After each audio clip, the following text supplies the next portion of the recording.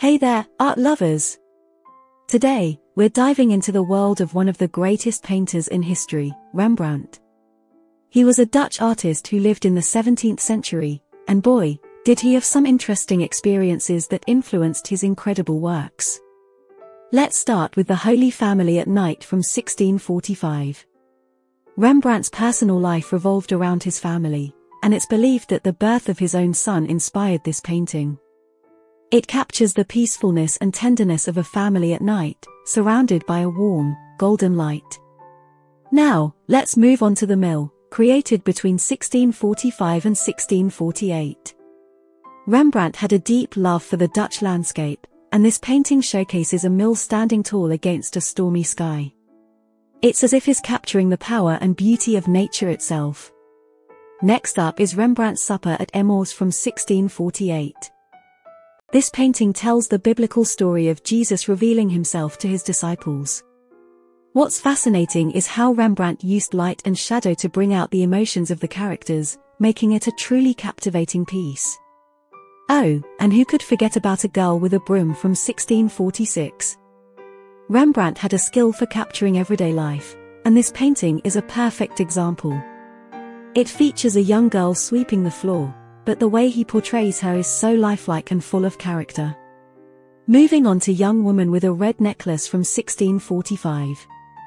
Rembrandt was a master when it came to painting portraits, and this one is no exception. The way he captures the beauty and intricacies of the woman's face is simply breathtaking.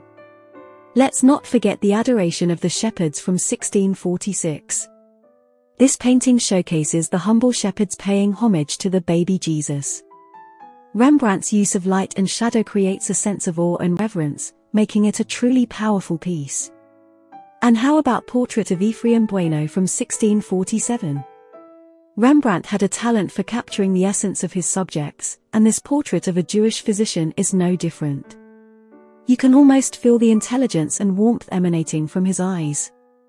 Now, let's talk about the Holy Family with Angels from 1645. This painting depicts the Holy Family with angels surrounding them.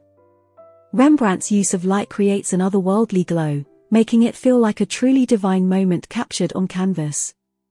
We can't forget A Man Reading from 1648. Rembrandt had a fascination with capturing the human spirit, and this painting of a man lost in thought while reading is a perfect example. You can almost feel the concentration and contemplation in his expression. Finally, there's Christ on the Cross from 1646. Rembrandt's paintings of religious scenes were deeply personal, and this one is no exception. The way he portrays the suffering and agony of Jesus on the cross is both harrowing and moving. And there you have it, a glimpse into the life and works of Rembrandt. His experiences and emotions truly shine through in his paintings, making him a master of capturing the human spirit and the beauty of the world around us.